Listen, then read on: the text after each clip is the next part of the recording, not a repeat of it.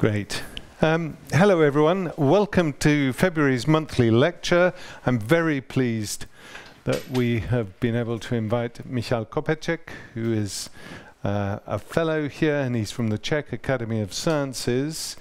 He's been doing some very interesting, detailed work on the debates going on within the opposition in Eastern Europe between 68 and 89, primarily focusing on Poland, Czechoslovakia, and I would say probably the Czech lands within that, and Hungary. And he's going to talk to us for about 40-45 minutes. Then we're going to have questions, and then we will be rewarded with a little glass of wine and some cheese downstairs, if we so wish.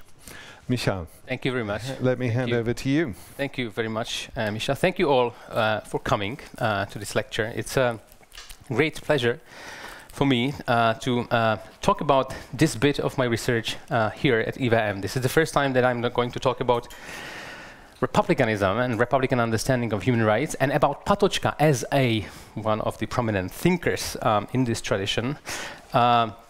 And I'm very glad that I have the opportunity to actually start. The only other appropriate place would be Faculty of Arts in Prague, probably.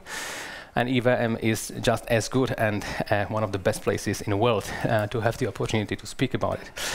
Now, this talk is a part of a bigger canvas that I'm trying to paint in my book, in effort to show the astonishing variety of dissident discourses and ideological understandings of human rights, which itself, I think, is nowadays a part of a broader collective effort to sort of rediscover the plurality of dissident experience in East Central Europe that was somewhat covered by the victorious liberal narrative of human rights after 1989.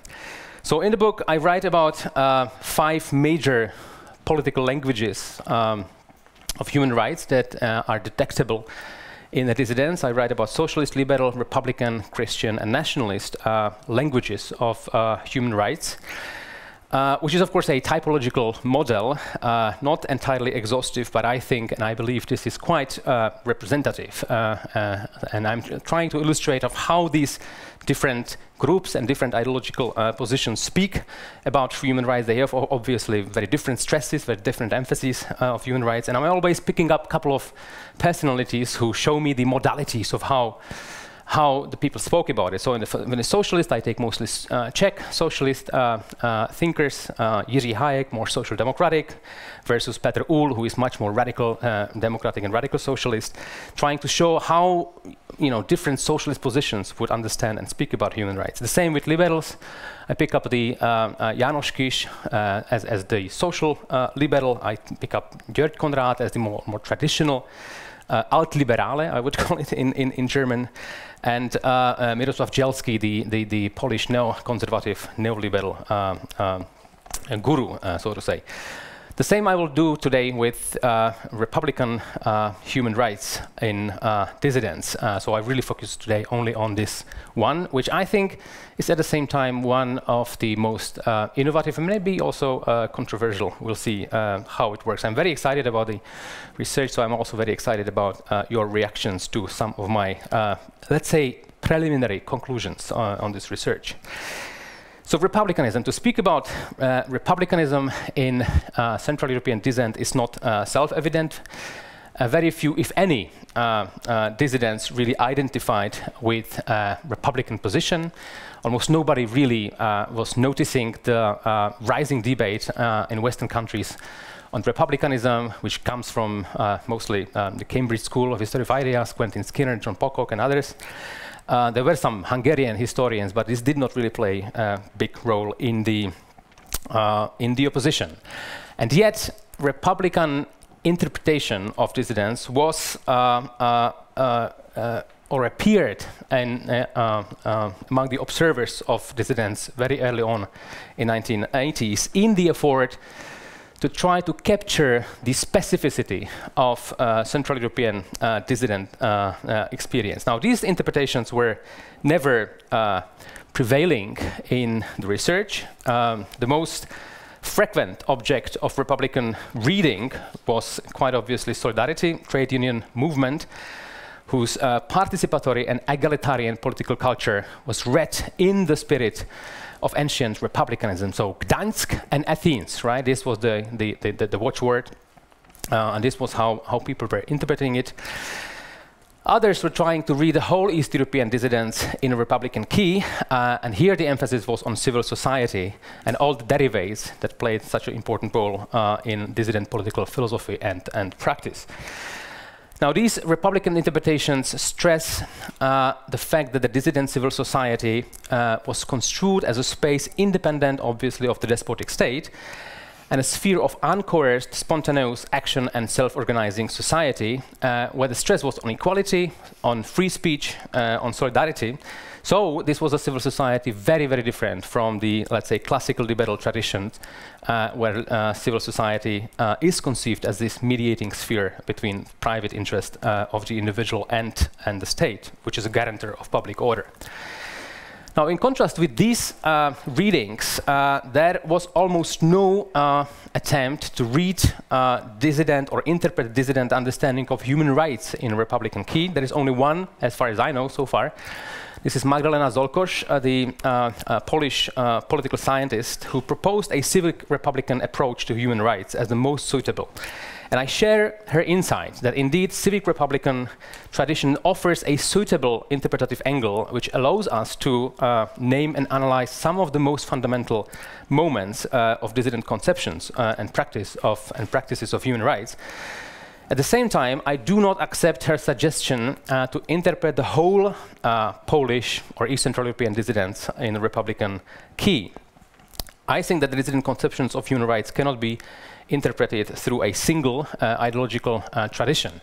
I've shown you before that there were clear socialist positions with clear adherence, explicit socialist conceptualization of human rights among the dissidents. There was also a rising or growing group of liberal theoreticians of human rights. In contrast, the Republican conception of human rights in dissent was rather and mostly non-explicit and mostly even unconscious, if I can say so.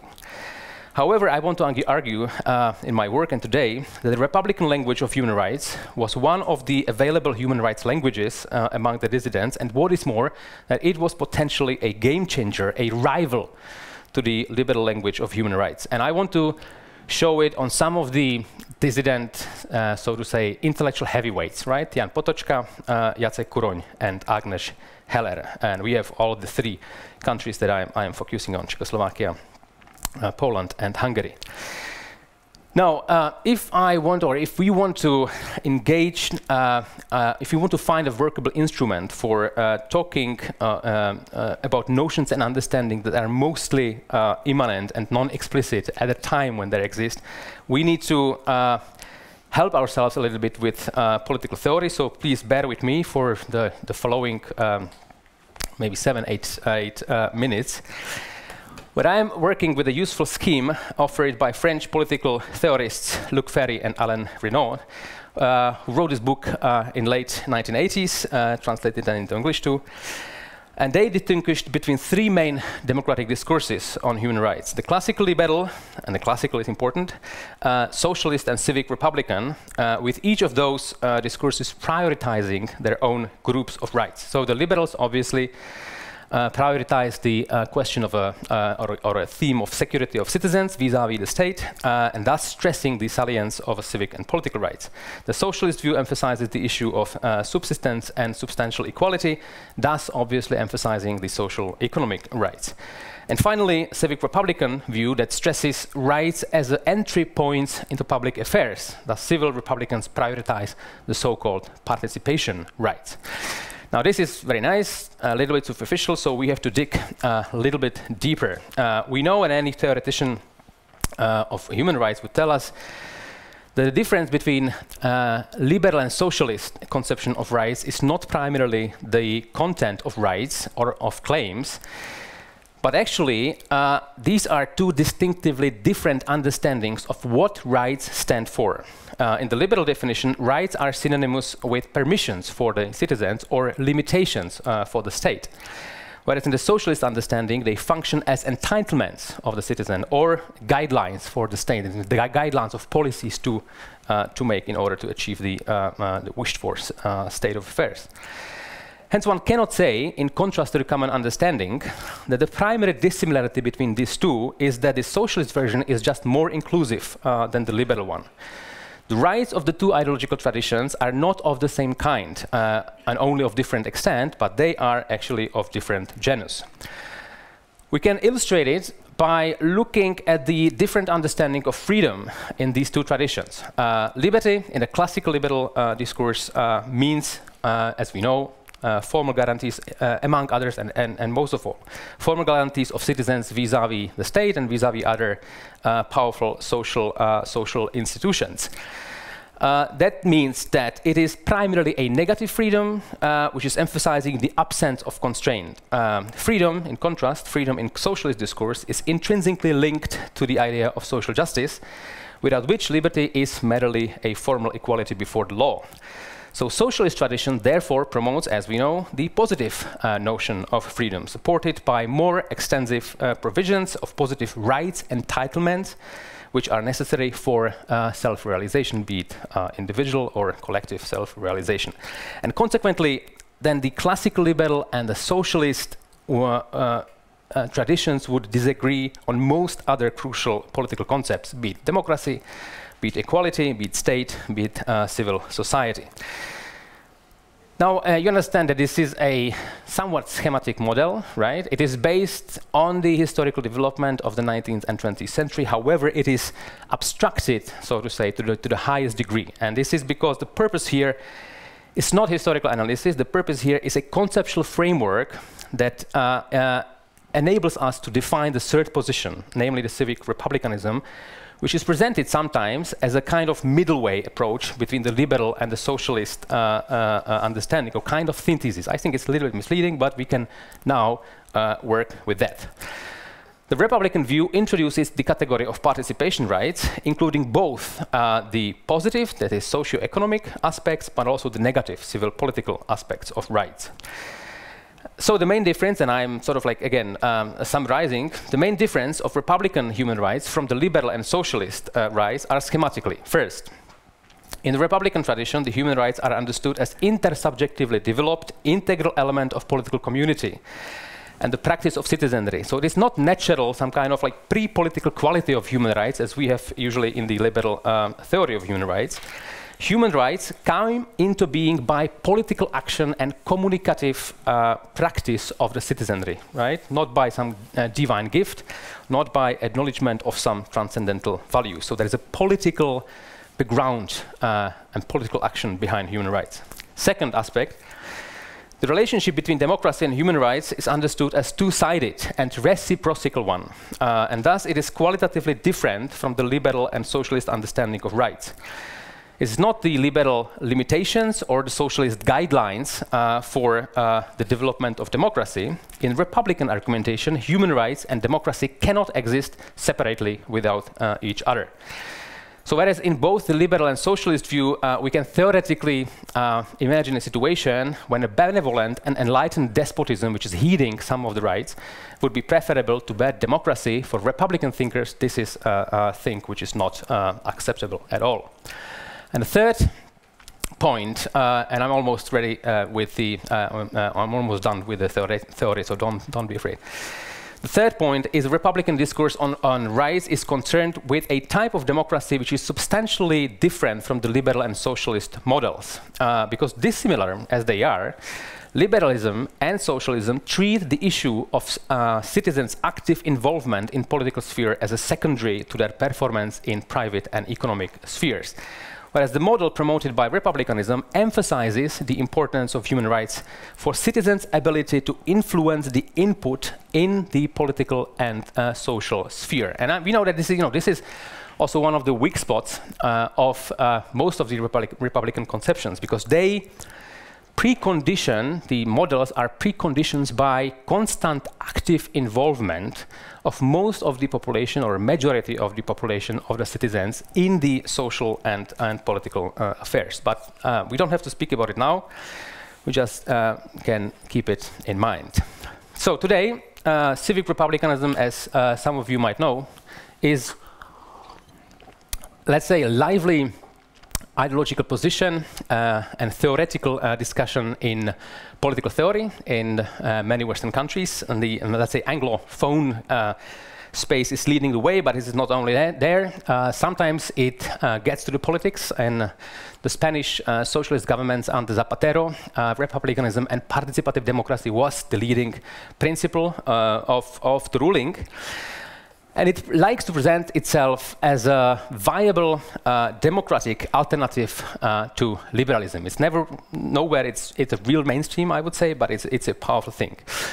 There are two traditions which are not so, I mean, they are important for us, but we can leave it aside for a while. Two major traditions, and they would call it Neo-Athenian traditions, which is derived from Hannah Arendt. It's much more radical democratic. It's much more putting stress on participative democracy, and this is important for us and for the dissident understanding of democracy. And the other one, which is mainstream today at Western universities in political theory and in some countries, is the neo-Roman republicanism, which sort of like its genealogy goes back to obviously the Roman Republic, but the revival came really in 1970s, 1980s with the Cambridge School, with Skinner, Pettit, and others. And the neo-Roman gives much less sort of stress and is much more wary of direct democracies. But okay, as I said, we can come to this. It is relevant for my topic, but it is not. We don't have to dwell on it right now, also because of the time. I would like to get now to one of my heroes. I promised to speak about Patočka, Havel, Kuroň, and Heller. I don't manage all four of them at a full degree, so my stress will be on Patočka and Kuroň, because they are really the most, so let's say, or one of the, two of the most influential Republican thinkers in dissidents. Patočka, I don't think I have to introduce him at length here. The most important Czech philosopher of the 20th century, one of the greatest phenomenologists in the 20th century, with not exactly easy academic life. As we know, he could not teach most of his life. He could not teach under the Nazi occupation. He could not teach again as a bourgeois philosopher after 1951. With a very short time, 68, 69, 70, then he was banned from teaching again from 1972. Only very few of his books and articles were published during his life, so most of his stuff was circulating in typescripts and manuscripts among his followers and pupils.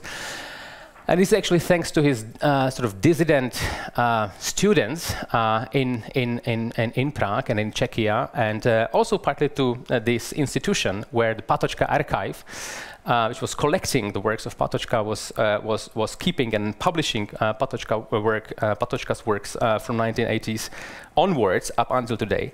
Actually, that we have now quite a lot of his stuff published, not everything yet. And yet, despite all these impediments, political impediments, so to say, Patočka established the most powerful and most influential philosophical school in nowadays Czechia, the Patočkian phenomenologists, and he also has many followers and interpreters around the world. Many of you also know that Patočka was also central figure for the beginnings of Charter 77 movement. He became to be one of the first three spokespersons next to Václav Havel and Jiří Hájek. And he was also the first martyr of Charter 77 because he died March 77 as a consequence of a harsh and exhaustive interrogation by political police. But it's not this martyrdom that influenced Charter 77 the most. It is actually some of Patočka's philosophical concepts that he developed, especially in his later period, and sort of philosophy of history and phenomenology of freedom. So these notions, life in truth, these notions such as solidarity of the shaken, they made a very specific career in the dissident community in Czechoslovakia.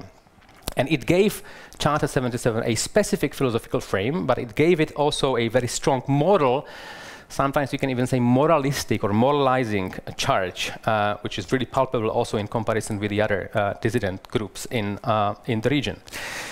Now, Patočka's views on human rights. This is not an easy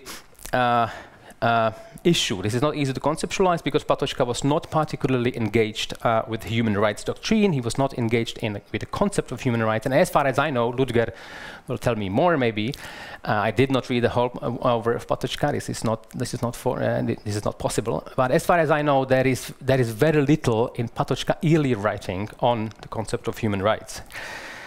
But he wrote these two influential short essays when he became the spokesperson of Charter 77, constantly interrogated by the police. But he wrote these two essays on Charter 77 and human rights, where he gives this deeper moral meaning of the Charter initiative. These are short essays written in very sort of like understandable, approachable language, not so philosophical, right? They became instantly to be a part of the treasure of Charter 77 sort of self-understanding. And Chartists, led by Havel, but also many others, started actually to interpret Charter 77 in very Patočkian terms, at least at the beginning.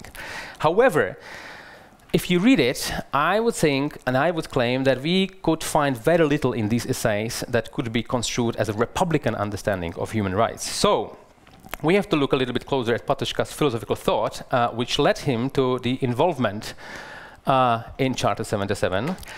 And we discover a world of thinking about politics and freedom that is closer, and this is my main claim about Patočka, this is a closer to Republican thought than any other political tradition, including liberalism and socialism.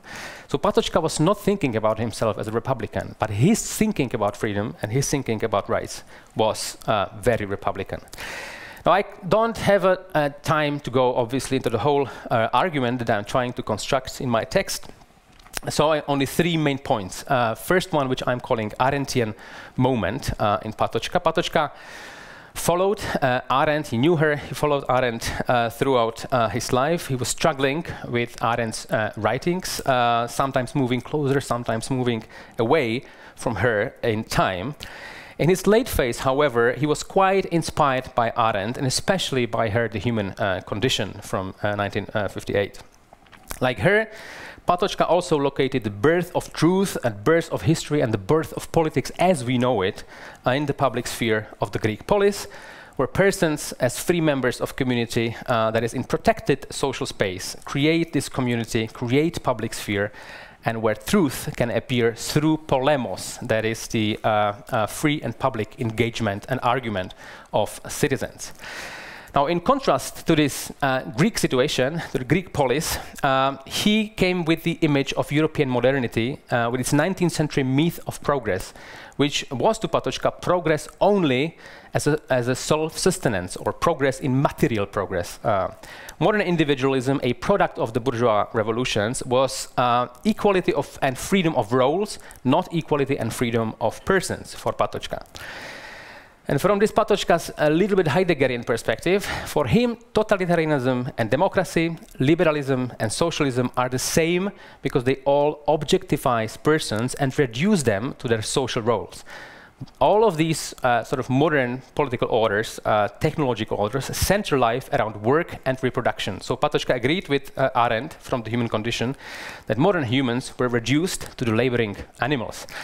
And to free ourselves from this modern progressivist predicament was the task of philosophy as a vocation, not as a professional discipline. So this was the first moment. The second moment, notion of freedom and community.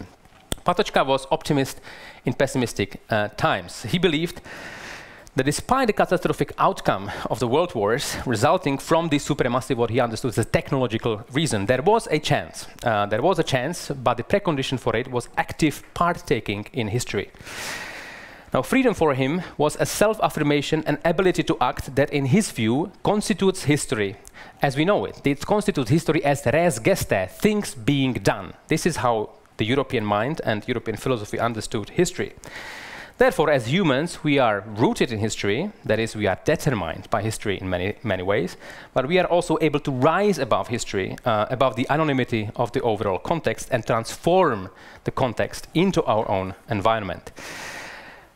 This ability to actively pursue freedom, however, depends very much on the existence of the freedom of others. Hence, the pursuit of freedom demands public space, which makes the dialogue among active, mutually responsible, and self-conscious citizens possible. So freedom demands polis, and polis enables freedom.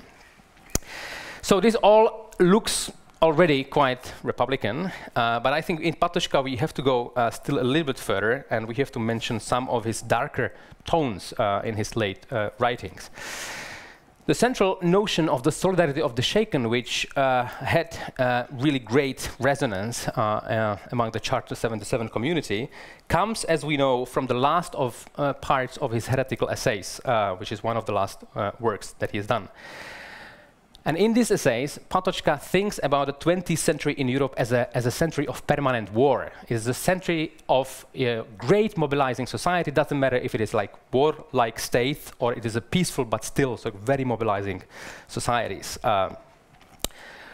Most famous are here the passages where, with reference to Teilhard de Chardin and Ernst Jünger, Patočka treats the frontline experience of the soldiers of the First World War as an extreme and effective form of shattering of the meaning. So there is an abyss, there is a complete shattering of the meaning, which for Patočka is also a chance to potentially establish to create a possibility of new beginning, a new world. However, the prerequisite for this is to abandon what Patočka was describing as the perspective of the day.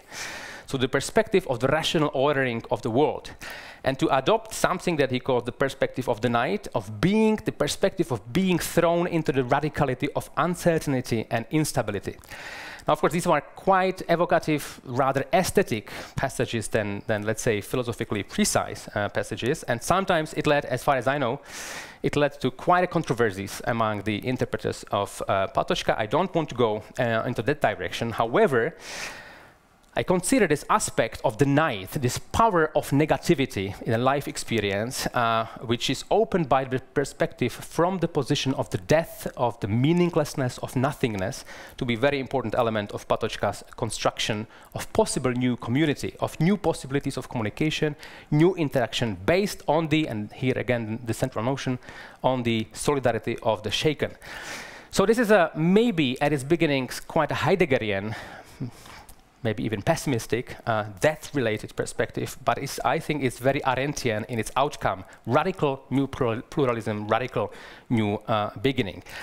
And what we see here, and this is the last bit on Patočka, what we see here is a evolution of understanding of the notion, Patočka's understanding of the notion of freedom, which could be, which is a freedom as a dangerous experience marked above all by uncertainty. I especially like Francesco Zava's notion of dangerous freedom. I mean, he thinks like Patočka writes about and develops this notion of dangerous freedom. It's not light freedom that uplifts us from conflicts that we are going through. It's a dark freedom, it's a dangerous freedom, it's a freedom that is found in the eye of a cyclone. This is a freedom that is found at the peak of a conflict itself, or this is a freedom which is found in the abyss. This is a freedom which is found in a situation of ultimate desperation only. And Tava actually demonstrated in his dissertation how this dangerous precariousness, how this freedom characterized by primarily elements of risk reappears in Patočka's work from his major work, actually published work, no, it was not published, but it was finished work, a Negative Platonism from the late 1940s, and the quotation here is from Negative Platonism, so this is the beginning when Patočka starts to think about this freedom, which I interpret as a Republican understanding of freedom. And so this dangerous freedom goes through with Patočka's writing through his reflection of the Prague Spring in the late 60s up to his late essays and up to his Charter 77 engagement. So this is in this connection with the power of the negativity in late Patočka that I have called this Patočkin republicanism a negative republicanism. And I have to say that I'm still playing with the notion, because it seems to me that it's really capturing something very important in Patočka. It's also sort of like pairing with the negative Platonism, but I think I'm afraid that it could also be misleading, so I'm very eager to hear what you think about it. Havel. I promised you to speak, promised in the abstract of the lecture to speak about Havel a little bit, to speak about the Republican motives in his thought, but I really don't have time to go on with it. I don't, in contrast to Patočka, I don't want to claim that Havel was a Republican thinker at all. Havel was not coherent political thinker in general, so he was sort of like more, he was accepting motives from all over and doing some kind of very interesting synthesis out of it. But what I wanted to show, and this is a quotation from Havel's text that he wrote to the 10th anniversary of Charter 77 for Samizdat in '86. And I actually wanted to show through this quotation and a couple of other quotations in the text how these Patočkian and generally Republican philosophical motifs were permeating the Czech dissident, not just Havelian, but Havelian, through Havel, the Czech dissident discourse in this Samizdat. So what you can see here is something that is really rarely noticed in Havel, and this is what I see as this Republican pathos on the renewed citizenship, or renewed sense of citizenship, which is a preconditions for any political action, and also this stress on a freedom of active, as an active creation of a community, something that is not given you by the institutions, but something that you have to create on your own. Anyway, I said I have no, you can still enjoy some of the parts of the quotation, but I have to move to Kuroň, my main second character tonight. Polish, one of the greatest Polish dissidents. Unlike Patočka, who sort of like became dissident only last months of his life, up to that point he was not really politically engaged. Kuroň was the dissident born. He was a notorious oppositionist. He was a part of the radical leftist Marxist opposition already since 1950s. 1964, together with Karol Modzelewski, they were at that point lecturers of history at Warsaw University. They published this famous open letter to the party, which was a Trotskyite, very harsh critique of a party bureaucratic dictatorship, calling for a rupture with the system and establishment of a true workers' democracy in both political and economic sense. They were jailed.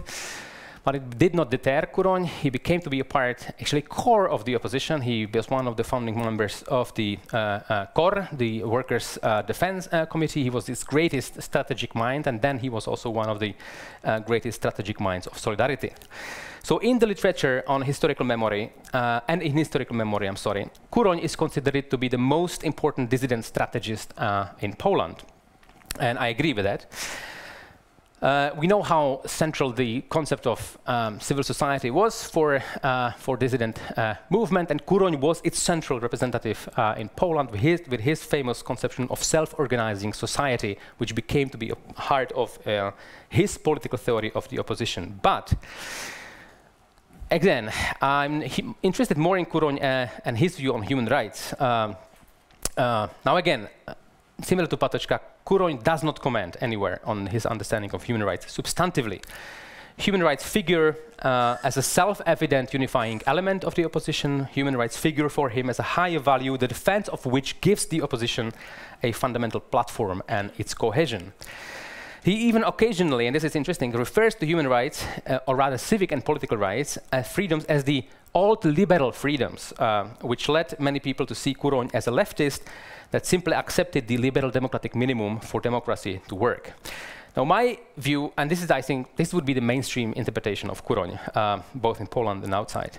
My view is different. I claim that what we see in Kuroň, more than any other splendid minds of the Polish opposition at that time, and they had many splendid minds, is a radical Republican concept in the making, even though Kuroň did not have the language. He did not have the Republican language. He did not read the Republican theory. So he did not have the language to conceptualize it, but I think that we can read Republicanism through Kuroň. Again, three main points to also do it, make it somewhat symmetrical to Patočka.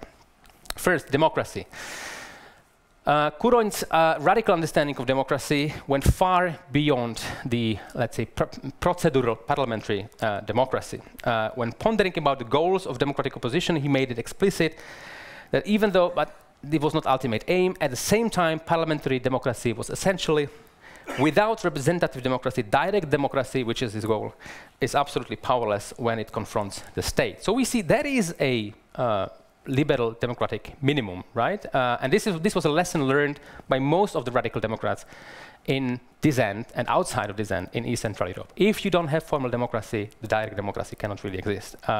However, similarly to many other dissidents in Poland and elsewhere, this liberal parliamentary democracy was definitely not final goal for Koroń, but rather a step towards a true democratic project, which was a citizen-based, self-organizing democratic society.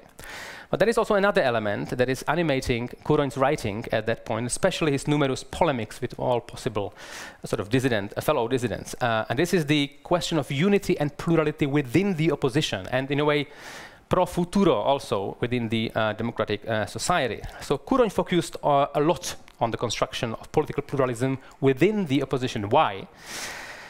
Because Koroń understood maybe better than anyone else that without exception all ideological currents in the opposition, liberal, conservative, radical, socialist, nationalist, religious, carried within them the germs of authoritarianism and totalitarianism. And this germ was in the form of a temptation to subordinate all activities of the opposition to a single substantial overriding value, whether it was nation and national independence with the nationalists, whether it was church teaching and religious freedom with the Catholic opposition, or social justice with the radical socialist. So it is in this area, the maintaining of internal pluralism, while at the same time also keeping the oppositional unity, that we have to look for Koroņ's understanding of human and civic rights, which are, as I say, largely otherwise immanent in his texts.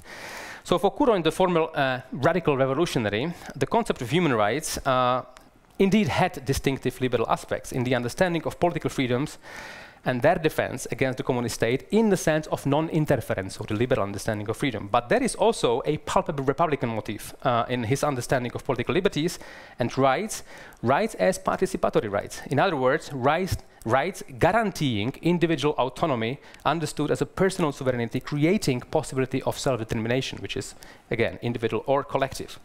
But what is interesting is that this kind of mixture of liberal and Republican motifs was not Koroņ's specificity among the dissidents. We could find very similar motifs, very similar mixture in Michnik, in Havel, in György Konrád, and others. The republicanism of individual dissident thinkers, as I conceptualize it in my approach, is a question of degree to which Republican core motifs are present in their thinking, and they are relative to the core motifs and arguments of other ideological traditions. So, for instance, and I'm working here, and I'm inspired very much by Michael Frieden's understanding or morphological theory of political ideologies. So Michnik, Havel, and many others have Republican motifs in their thinking, but morphologically, they are not leaning towards Republicanism because the other motifs are overwhelming this Republicanism. So Havel and Michnik both are much more liberal than Republican. Not so with Koroň. And this is my third point, and I think this is I dare to say this is the most interesting part of my Koroņian interpretation, community values and their transcendental anchoring. Now, self-professed lifelong leftist Koroň, I claim, was more Republican than most of his fellow dissidents in his emphasis on the need for shared values that shape the political community, and in his effort to reconcile these supreme values and the demands of the community with the notion of individual freedom and autonomy. The political anthropology that lurks from behind these strategic writings of Koroň of the 1970s has been formed in a cultural process that was remarkable in Poland, going on from 1970s, 1960s, 1970s, a dialogue between the secular anti-religious left on one hand and Christianity and Polish Catholicism on the other hand. Some of the most famous names of this debate, Kolakowski, Michnik, Bogdan Cywiński, Józef Tischner, Father Zieja, Lipski, and many others. Koroń was a relative latecomer in this process, and he was also not the most quoted one on this account. But some of his essays, I'm quoting two most important them, Christians Without God from 75 and The Evil That I Do from 81, are actually quite well remembered in the oppositional milieu in Poland. But I read these essays primarily as a Koroņ's effort at value foundation of a community, a new community based on a new plurality, founded not on liberal tolerance, because liberal tolerance is weak. You know, once the main enemy is away, communism will disappear, the tolerance will also disappear. But it should be plurality founded on something deeper, on deeper bond, on value sharing that comes only from a difficult dialogue about higher and thus ultimately irreconcilable values. And this is a part of Kuron that is very much reminding me of Patočka and his concept of polemos. You know, people have to struggle, have to come into the argument and have to argue for higher values. Kuron is a dialectician. He is schooled as a Marxist. He knows that the fundamental principles in life always inevitably contradict each other. So that is the urge to love one's neighbor, the desire to merge and be one with the other human being, but there is also the demand to respect the autonomy of the individual. There is a demand of tolerance of difference. And Kuron says, if we are to live humanly, if we are to create in love and strive for the realization of superior values, we must strive for the realization of these values at every moment of our life. However, we must not subordinate the other person to these values. Otherwise, there is a constant potential threat that our efforts to realize these higher values, for example, the idea of nation or the idea of just society, will result in authoritarianism. So instead of love, we preach hatred. Although not formulated as an explicit Republican concept of freedom, we see that Kuron's characterization of liberty is a liberty as non-dominance, so not merely non-interference. Individual rights and individual autonomy are for Kuron the most fundamental principles of human rights in general. The primary reason, however, is not the liberal delimitation of public and private spheres, but the necessity for securing freedom as a form of personal and collective autonomy. So really, I would say Republican human rights par excellence as participatory rights. Funny thing is that Kuron himself calls these rights occasionally liberal principles because he does not have the language, he does not have a different frame at disposal, but he also makes very clear in his writings how easily liberalism can compromise on this understanding of human rights. So, Patočka and Kuron. I don't really have time for Heller, but I'm only keeping you almost 45 minutes. Heller was the most, so very shortly on Heller. Heller was the most consciously Republican thinker of the three. She speaks about herself in the late 80s as a Republican, unlike Patočka and Kuron.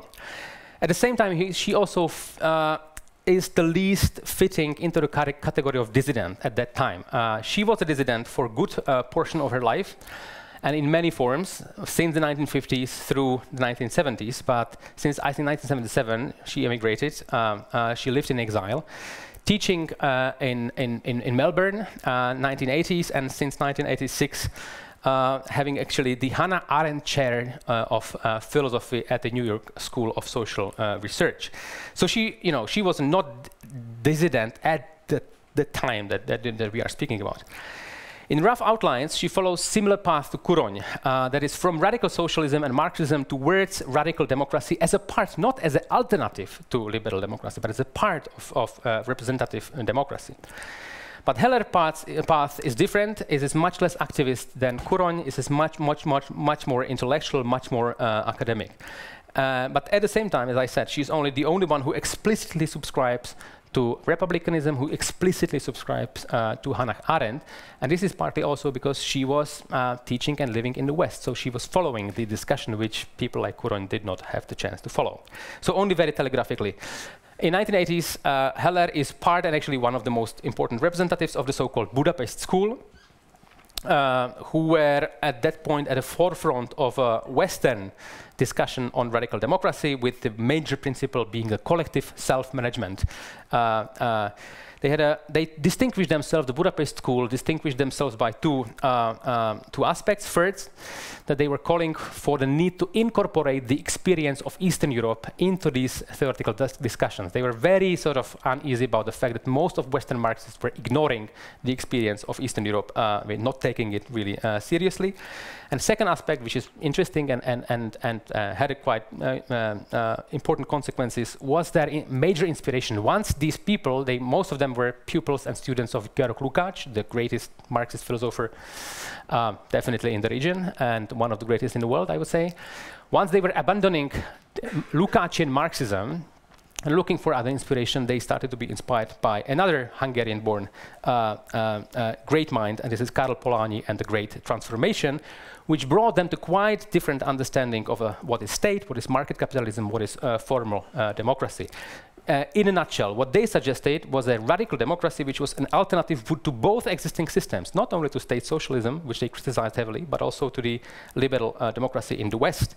So radical democracy, which is a radicalization of formal democracy, where the most fundamental feature is the equal right to participate in social decision-making. And this is a position which I said, like Heller really tried and helped to develop. This is a position that she's writing her quite famous, I mean, she wrote a lot of famous writings. This one is quite, I mean, it's definitely interesting for me. It's not the most famous of her work. The Great Republic in 1985, published first in Praxis International, which is her model of a republican order, a specific combination of direct and representative democracy. It is inspired by, explicitly by Republican thinkers. She refers to Kant, she refers to Rosa Luxemburg, whom she interprets as a Republican socialist philosopher and theoretician, and she also picks up on Hannah Arendt. But she also claims, and this is also interesting, she also claims, connecting actually to some of the arguments of Andrzej Walicki, that actually there is a specific Republican political experience in East Central Europe, which of course dates back to the Polish Noble Republic, which however in the 20th century made a special reappearance in the protest movements against state socialism. For Heller, the most important and absolutely formative experience is obviously Hungarian Revolution 1956. But she said this is also Czechoslovak Prague Spring movement, and this is also obviously the solidarity time in Poland. Now, for me, the interesting thing, and the most interesting thing, apart from the fact that she is calling it really republicanism, so this is also proof that, okay, there was some republicanism even explicitly, is her theory of human rights, which is underlying this model of the Great Republic, which is, again, a Republican concept of human rights par excellence. She speaks about 3 levels of, where do I have it down there? 3 levels of human rights. So human rights that you have as a person, which is the rights of personal autonomy. Human rights that you have as a participating member of a social body. So this is the rights of social participation. And rights that you have as a person participating member in political body, that is political rights or rights of political participation.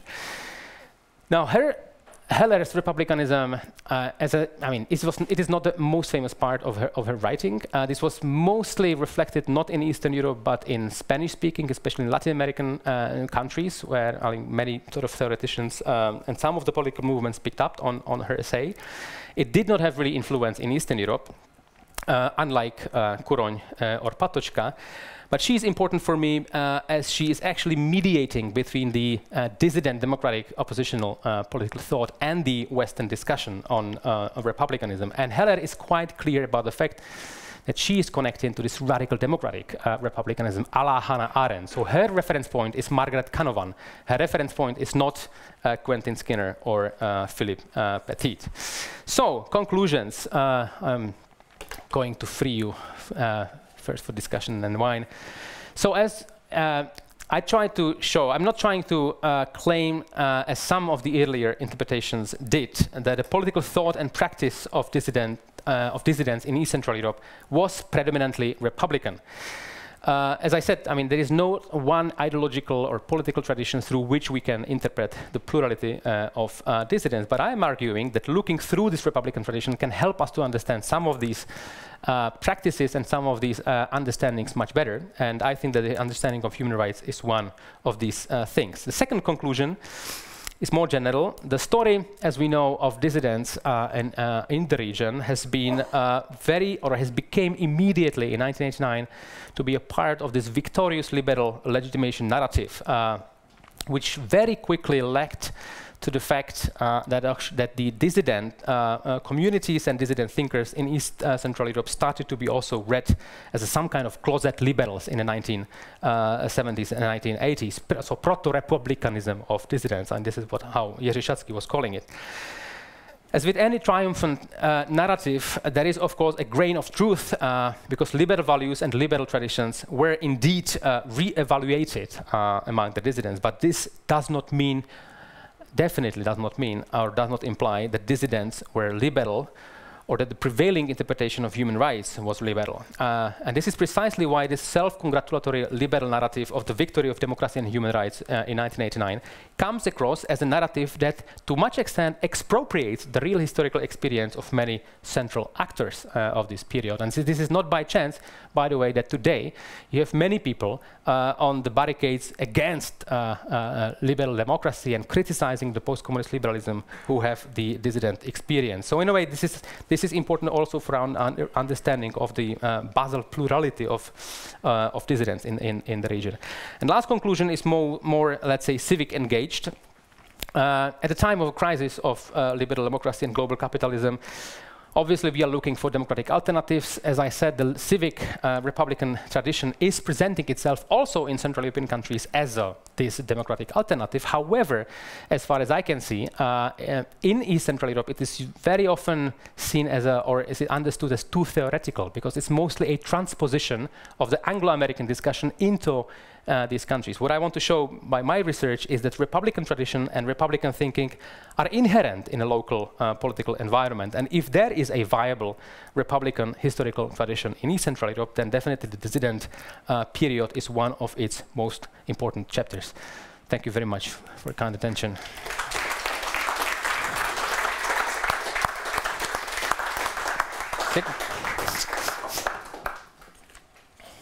Please, Michal, take a seat. Thank you. And thank you very much for that very comprehensive and detailed, well, I'm going to say overview, but it's more than an overview. I'm interested to know to what degree the Republican conception of human rights is thoroughly extinguished during the 1990s, or does it survive in certain groups? And I mean, that tradition that you identify in the 70s and 80s, how strong did it prove to be later on? I think it did not very much. It did not, because there is this weak point I was pointing to, and this is the demand of the radical democratic, this Arendtian interpretation of republicanism, demand for active political participation of the majority of the population. And this was, this was something why I think, whereas you have a plurality in dissidents, with a minority of people who were thinking liberal, I would say still in 1987, there were very few real, self-conscious liberals among the dissidents. This is very different among the broader strata of the population and among the middle classes, for whom the last thing that you want from the new political order is a constant, active and permanent active political engagement in politics, and maybe also in many social affairs. What people want, I mean, this is more social history than intellectual history. What people want is not a political order where you have to take part in the committees every now and then.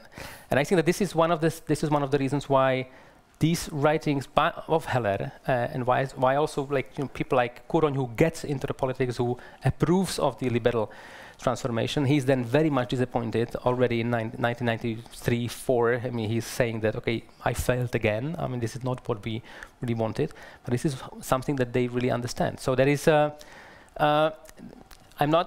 when I am using this concept and when I am sort of trying to revive this tradition, it's not that I think that this was a viable option. It was, theoretically, it is a democratic alternative to what came about. Today, I think that theoretically it is a democratic alternative that can help us to try to face the impasses of the liberal democratic order that we are nowadays having. So as a historian, I'm not a civic activist, but as a historian, I'm here to sort of offer alternatives that we have not seen anymore in history, because it was covered by meta-narratives that were very strong and that were sort of going with the time.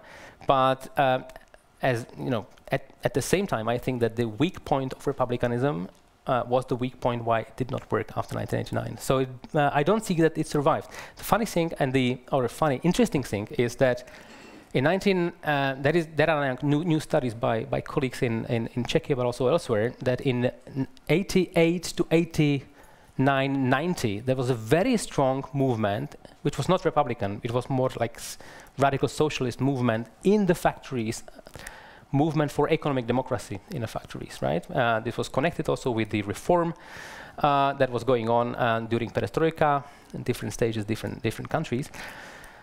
And actually some of the future tycoons of capitalism were people who were selected from among these people as the managers of the factory. So they were, you know, I was just speaking 2 weeks ago with Jan Czarnogórski, and he said, like, my brother was actually selected in '89 as, and he then became one of the big entrepreneurs, and he was selected by the, he was an engineer working in a factory, and hydro stuff, and he was selected by the people democratically in elections to lead the factory. Of course, then the transformation went other way. Economic democracy completely disappeared from political options. It's, you know, there was a movement which somehow like appeared and then very fastly faded away.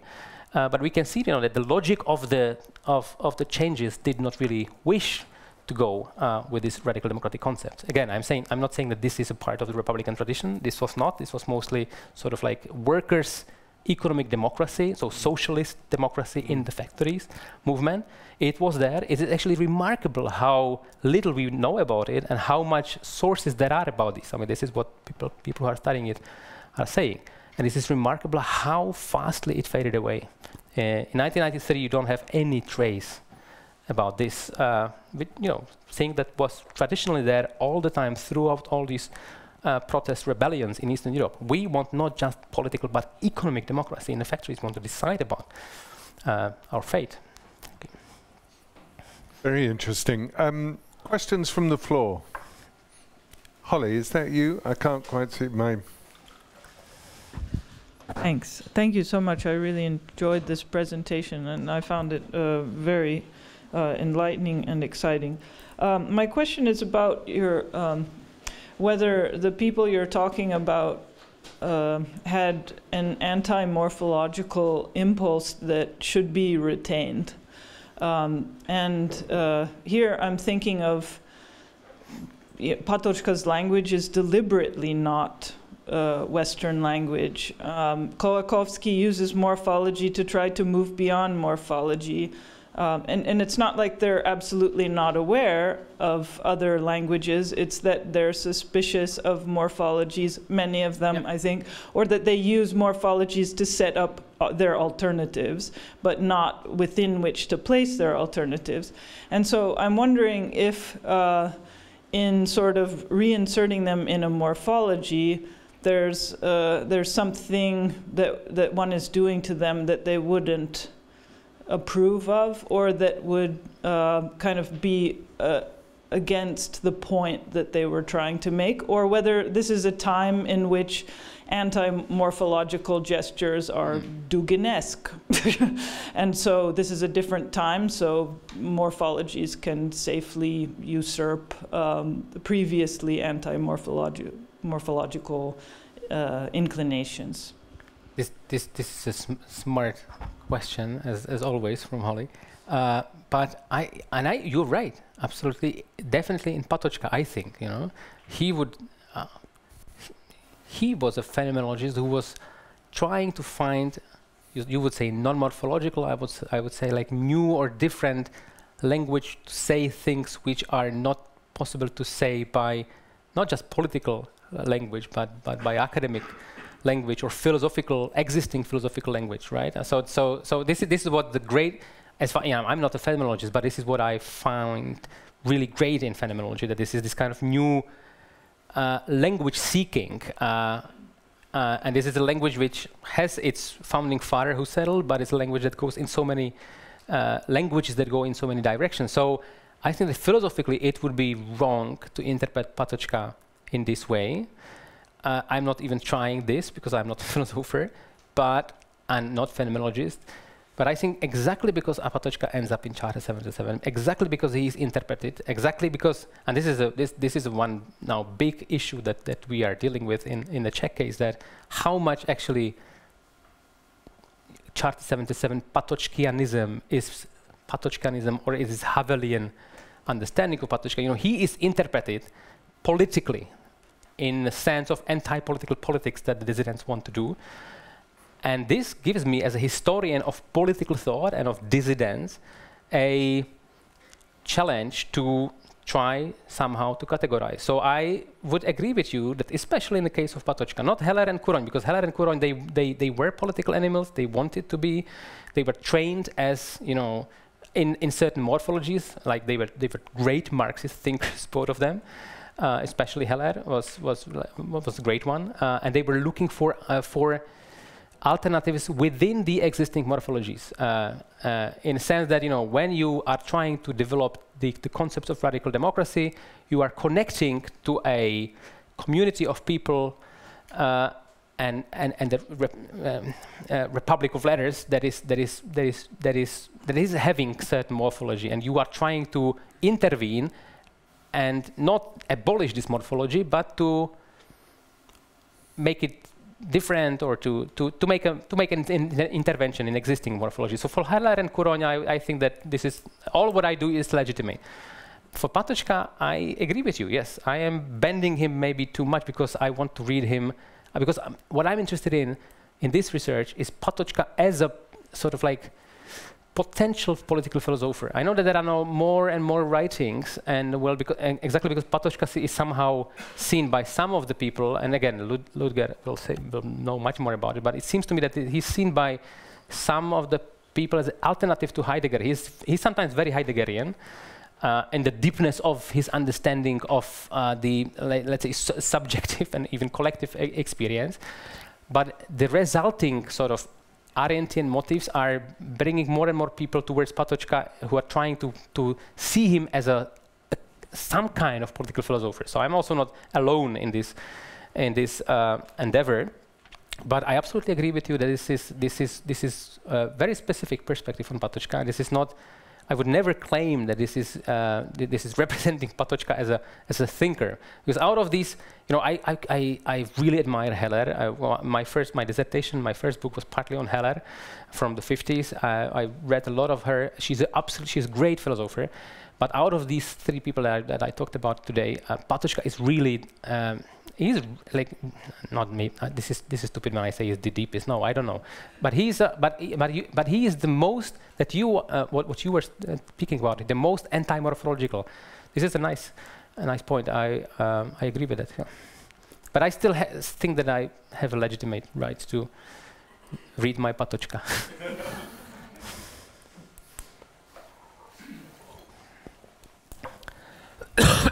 I'm sorry. Thank you very much for the amazing lecture.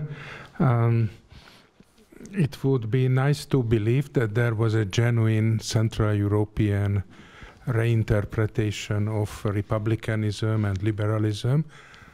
But somebody can say that after all, Patočka was influenced by Hannah Arendt, and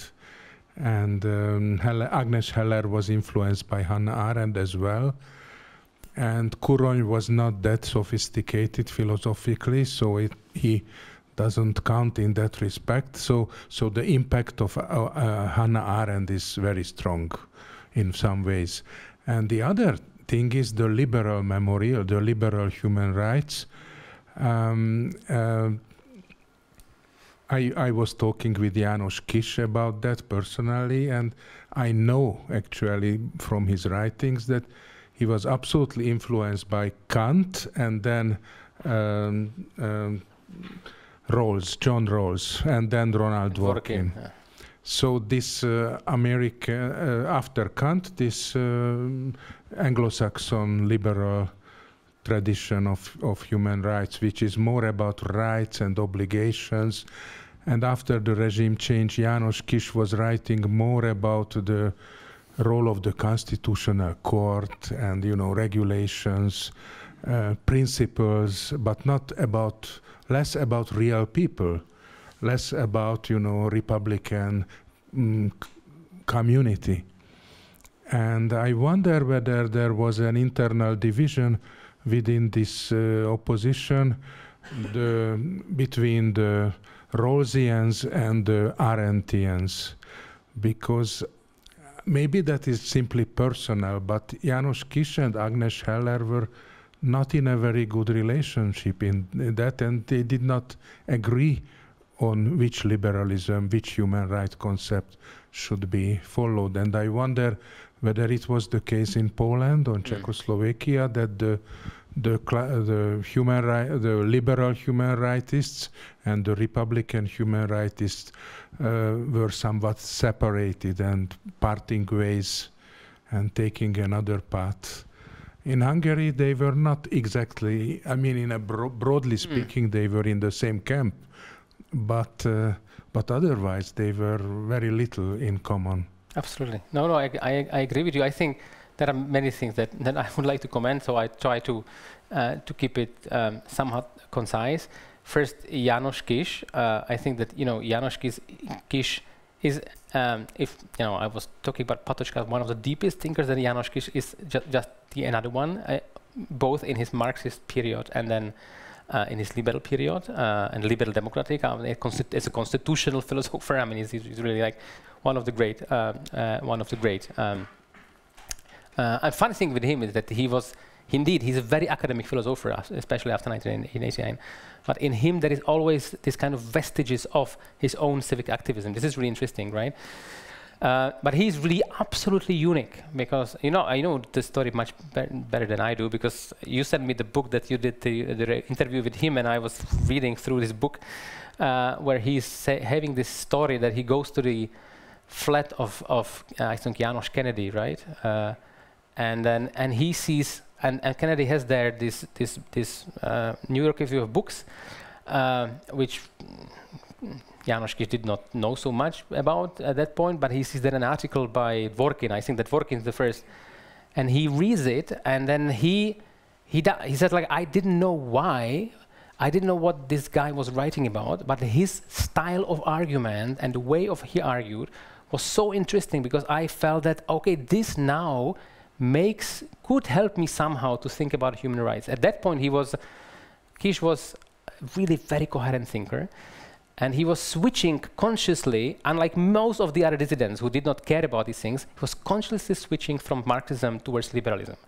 And he said, we have to rethink the role of politics, we have to rethink the role of human rights, and he was searching for ways. He came across this Dworkin article of New York Review of Books. He didn't know Dworkin, he didn't know this philosophical discussion, but he started to be interested. Then he was searching for more books. People from abroad were sending him books, and he developed already in the 1980s into some kind of like Anglo-American social liberal philosopher of rights. But he's the absolutely only one in the whole region. I don't know about anybody who would.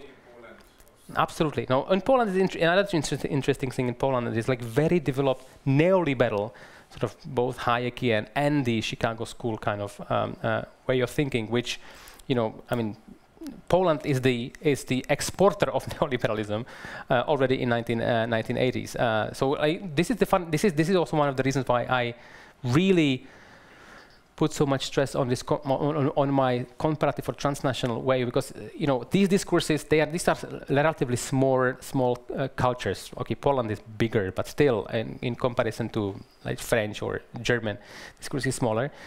And when I look at these dissidents, this is also why I always select from different environments, because Czechs are so strong on socialism, right? So select a couple of people and you have really interesting social thinkers. Hungarians, for some reasons, are really strong on liberalism. I think this is mainly because of Kiss. Poles are fantastic on both radical democracy and conservatism, right? But still, I mean, Kiss is very specific. And it's very specific in a way, in the sense that he knows why he's saying these things, and he's not defending demagogically liberalism a la Rawls, but he's saying this is the way we have to go, because this is in a way a combination that we need. Constitutional democracy, negative, mostly prevailing negative freedom, but very strong sort of social sense. So for him, this is a kind of best of the all bad worlds, right? He does not have really matching people in the other environments, because it seems to me that dissidents were not political philosophers. They were activists. Some of them were lawyers, so their thinking is more sort of maybe precise. Many of them were philosophers, many of them were writers. And when you have this, especially when you have writers and playwrights such as Havel, Havel is, you can see Havel as everything. Liberal Democrat, radical, not radical socialist, no, he's not. Sometimes conservative, sometimes almost Christian Democrat, and sometimes he's all of these things at the same time. There are Republican motives, there are very strong liberal motives, and he's not a coherent thinker. He's able to unite the dissidents, he's able to write in a sense that is understandable to people, but you can't construct political philosophy on his basis. There are some people on the basis of whom you can, and I think those that I selected here are the ones. But yeah, the most important thing is that most of them, unlike János Kiss, did not want to develop a specific political philosophy. Kiss always wanted to develop specific political philosophy. And for me, I will finish here, but we discussed, András, more about it, because for me the interesting thing is, to what extent maybe it was Bence, his pal for many, many years, who was the Republican. I don't know enough of Bence's writings at this time. He was sort of like sidelined. He did not publish so much. He was still, I think he was also in a position in Australia, right? But it seems to me that Bence is the more Republican of these two than Kiss. And it would be actually interesting to go into Bence, but I would have to do more research on that. I apologize to sort of like flying. Don't apologize. Ludger, and then here in the middle. So, Michal, thank you very much for this really interesting rereading of the history of Eastern European dissidents. I think it's a great thing, great approach that offers really interesting perspectives. The one thing that is maybe important to say, you're putting it very cautiously. You're saying I'm only speaking about one strand of it, and it's not even the most important strand. There's many others. So you're putting it very cautiously, and rightly so. But the consequences of it, I think, can be quite important. And this is what you have outlined at the very end, namely for these two main aspects. The first one, to really understand what happened after '89. I mean, this at least to some degrees, really unfortunate development of Eastern European dissidents and Eastern European dissidents, the people themselves, that made sometimes really quite astonishing biographical developments in this period. So I find this very interesting as an approach to reread this, to reinterpret this. And the second point, obviously, to say that there is a tradition itself in Central Eastern Europe to have a viable alternative for a certain disappointment that we all too clearly see today. So this, I think, really opens great perspectives. Now, on your attempt, I will try to say a few words very shortly about this Republican rereading. Agnes Heller is crucial to it. I think she really, and I mean, you said it yourself, she really is the one who, the only one maybe who deserves the word very clearly. So she was struggling with this, struggling in a good sense with the republicanism until the very end. I also mentioned this because the publisher of her later books is here tonight, the Austrian publisher Georg Hauptfeld, who did a lot for the reception of Agnes Heller later on. And her last book is Paradox Europa, Paradox Europe.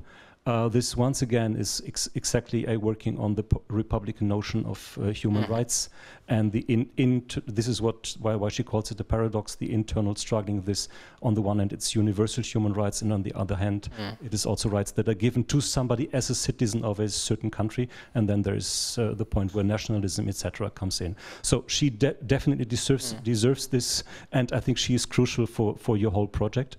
I will not say anything on Kuron because I really feel not enabled to do so. With Patočka, I have certain problems. I mean, even if you have this nice adjective of negative republicanism, I have problems with this brand. And it's not the negative that is problematic. I think it's really rather the republicanism. And you're totally right. I mean, there's a lot of Arendtian spirit in it. But to just put it into one example, Hannah Arendt has this in her book on the American Revolution. She speaks about this one crucial moment of the Pilgrim Fathers on the boat, where they give to each other a promise. This is a moment of solidarity, and there's a political promise arising from that. This is the constitutive moment for something political. Patočka is very interested in this very same existential moment. I mean, Arendt, the Pilgrim Fathers on the boat, this is an existential moment, right? The shaking of the boat, they are endangered by the co-travelers and so on. And this is the only thing that they can really, that they are saved by, to give this promise to each other. Patočka is very much interested in this initial moment, and you mentioned it in the Heretical Essays, it's everywhere there.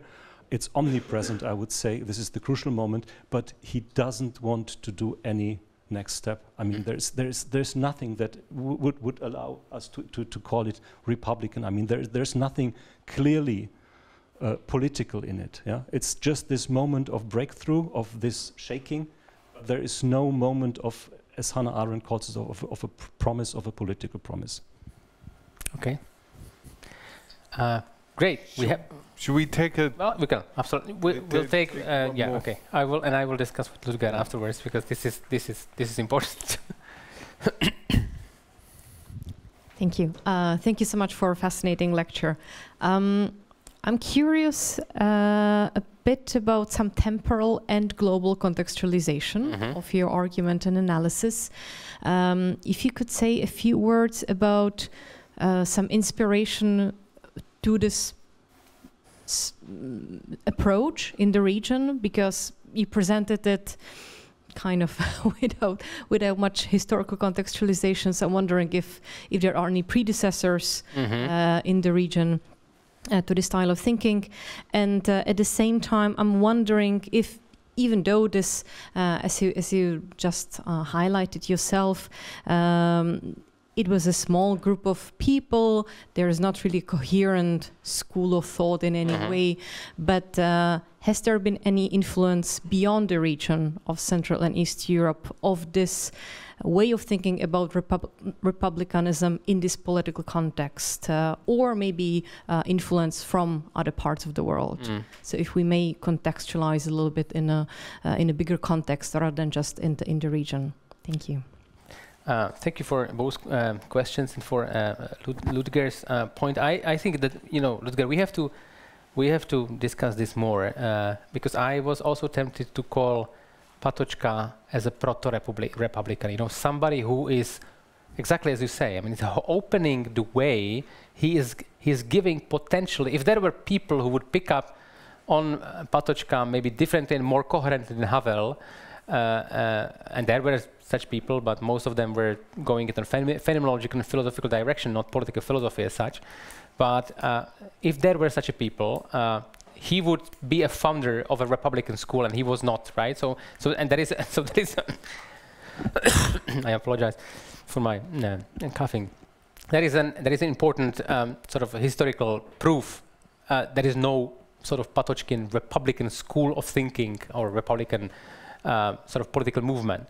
But on the other hand, some of his notions really worked quite well in the dissident community. I'm not going to write, because this is over my possibilities, I'm not going to write the reception of Patočkian notions in Charter 77, because this would be a project of many people, because so many people are using Patočkian notions in such different ways. The quote that I showed you in Havel almost 10 years after Patočka died is I think one of the little proofs of the fact that there was quite a spread of Patočkian terms, which, okay, maybe we can't call it, or not maybe, definitely we can't call it like fully fledged Republican theory, not to speak about Republican political ideology, but that's what I was trying to capture. That's what I am sort of searching in Patočka's sort of understanding of politics and freedom. What else then? What else you can use in terms of political reading of these notions than republicanism. You know, for me, it's definitely not liberal. For me, it's definitely not socialist of any possible kind, from radical communist to social democratic. It's definitely not Christian, even though it's very much sort of like always engaged with religious and transcendental question. So for me, okay, I would actually agree with you. Maybe I should use the proto-republicanism or something of that sort, but I still do not see any other better instrument. But let's discuss it, Ludger. We still have time, and I'm very much looking forward to this discussion. Temporal and global dimensions, and this is a big issue.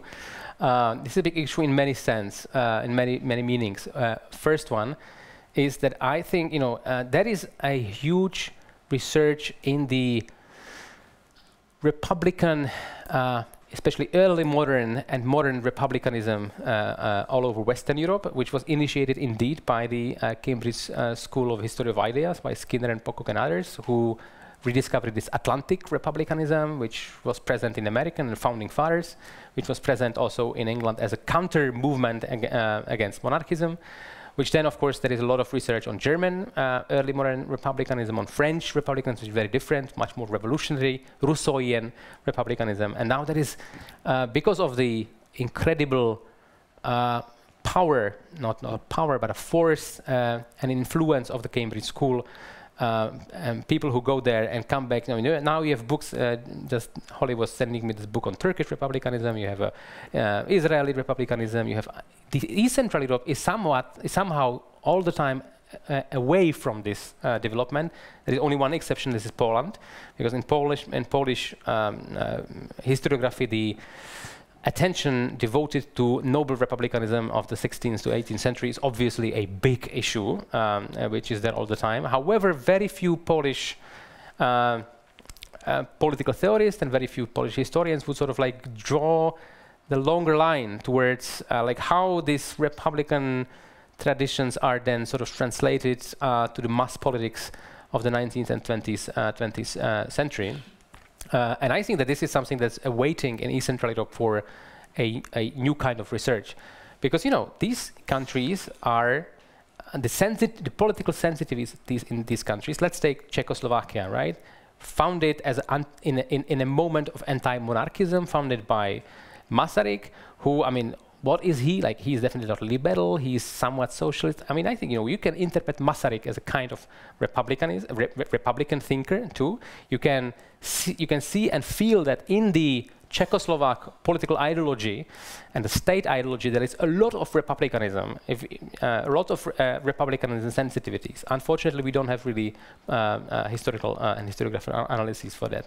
There were many predecessors of these people whom they were referring to.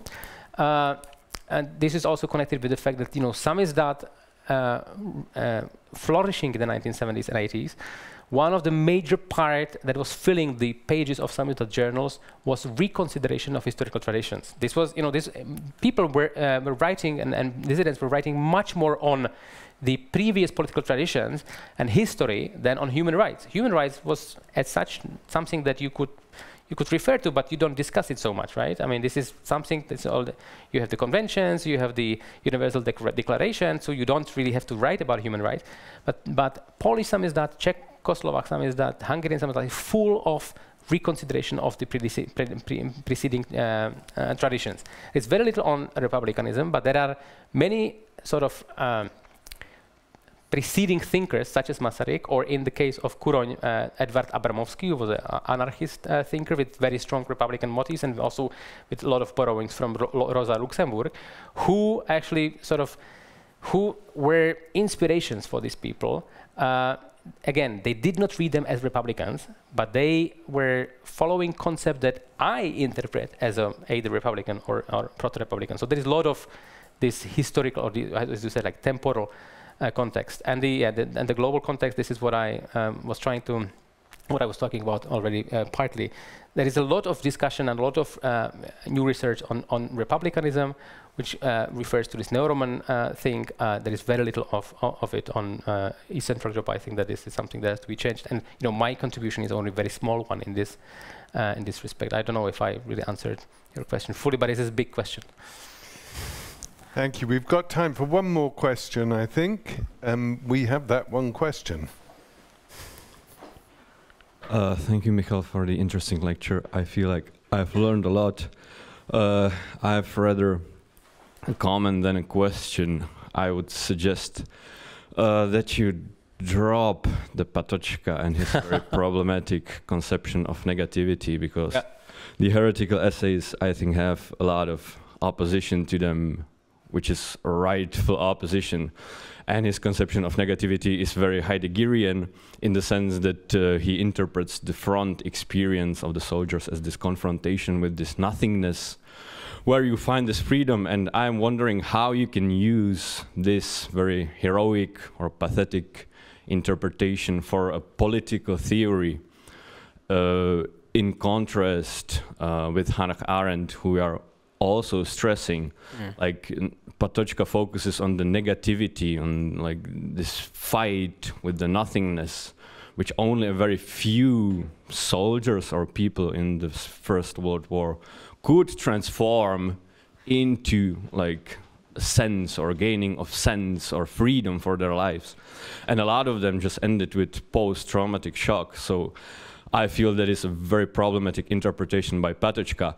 And what is maybe more important for the political aspect is that if you stress Arendt, in Arendt freedom is something positive, something you get like in addition to your like private existence, when she's referring to the Greek polis, and it doesn't stem from negativity. So I just wonder if this like individualistic heroic fight that Patočka portrays, a fight against nothingness, is at all useful for a political theory that wants to ground human rights in a more, I would say, realistic way.